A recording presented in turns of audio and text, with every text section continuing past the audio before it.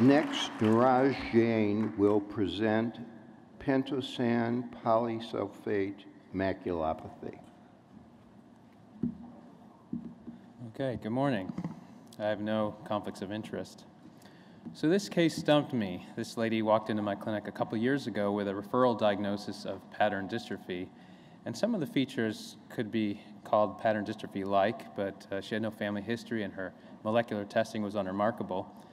When I looked at her medication history, this stood out to me. She was on this medication, Pentosan Polysulfate, and it brought to mind some other cases I had seen in patients on this drug. I looked back at 2 years of history of patients I'd seen on this drug, and I'd only seen 6, but all 6 had a similar maculopathy, and it made me feel like perhaps this drug was responsible. So what is Pentosan Polysulfate? This is a macromolecule that resembles glycosaminoglycans. It's been approved for over 20 years for treatment of interstitial cystitis.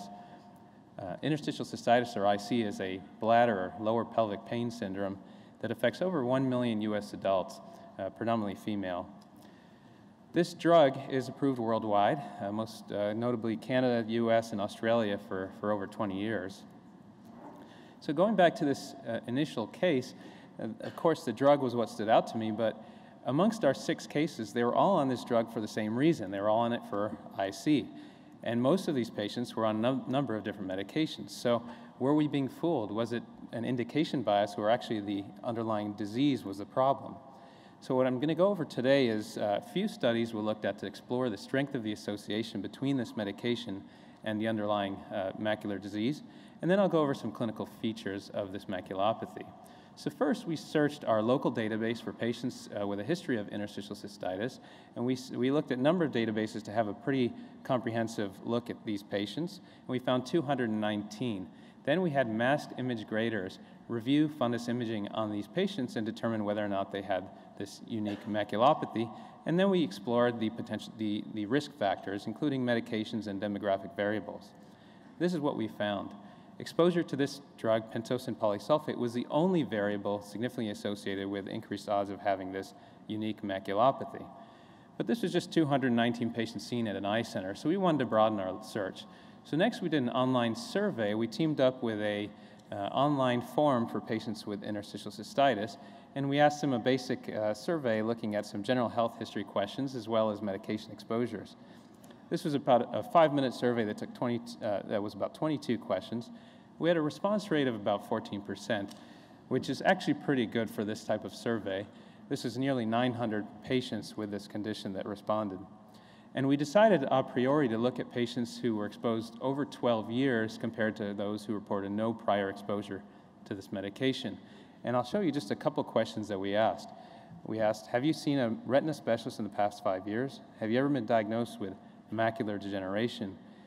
In both cases, the patients who described greater than 12 years exposure to the drug answered a significantly greater rate of having the answer of yes. So we wanted to broaden our search a little further. So we did a claims database study looking at a large US national insurer, and we searched for patients who had a new prescription of this drug and then wanted to see what were the odds of them having a new diagnosis of a macular disease 5 or 7 years later.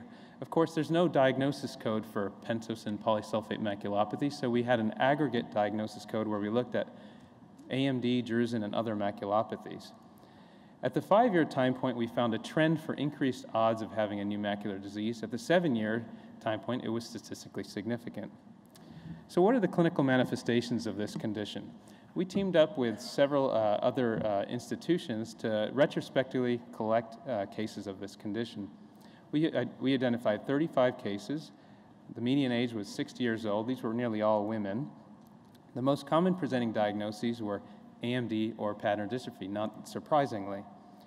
Patients were chronically exposed to this drug, nearly 15 years median duration of exposure, although most patients reported visual symptoms of about 5 years, so the time to onset of disease may be less than 15 years. Visual acuity was fairly well preserved, with 86% of eyes seeing better than 20/40. However, these patients are very bothered by their symptoms. They complain of difficulty reading, prolonged dark adaptation, and they're very unhappy. In terms of retinal imaging, we see that fundus photography shows relatively subtle findings, which is why this entity possibly was not recognized sooner. The hyperpigmented spots we see in the macula are a pretty classic early finding, but later in the disease course, it appears to give way to atrophy of the RPE. Fundus autofluorescence imaging may be the best way of identifying this condition. In most cases, you have patients who have an area of fairly well circumscribed disease in the posterior pole, although in about a third of cases it extended to the retinal periphery. Atrophy of the RPE was present in about 40% of eyes, and it was center involving in about 10%. This case in particular was particularly interesting because we feel like we caught this disease at its onset. And the image on the left you see very early in the course of the disease in October of 2015. The second image from there was just 10 months later, and you see the disease is spreading to involve the rest of the macula quite rapidly. So what happens when these patients stop taking this medication? So here we'll see, if you focus on the areas of atrophy, this is 8 months prior to cessation of the drug, and I'll just show you a few clinic visits. So this is 4 months after stopping the drug, and then 11 months after stopping the drug. And so from our limited data, and we followed about 11 of these patients out past a year, we do find that areas of atrophy do seem to increase. So the take-home message here is that long-term use of Pentosan polysulfate sodium is strongly associated with a vision-threatening maculopathy. This condition masquerades as AMD and pattern dystrophy. And I'd like to acknowledge my co-authors, and I'd also say it's quite concerning for us. We're all worried about missing another case of drug toxicity in the future, but what I'd like everyone to focus on is the cases that we've seen in the past. Remember, this drug's been on the market for 20 years. Most affected patients are already out there, so if you have the capability to search your EMR, please do search for this drug and try and identify those cases. Thank you. Thank you.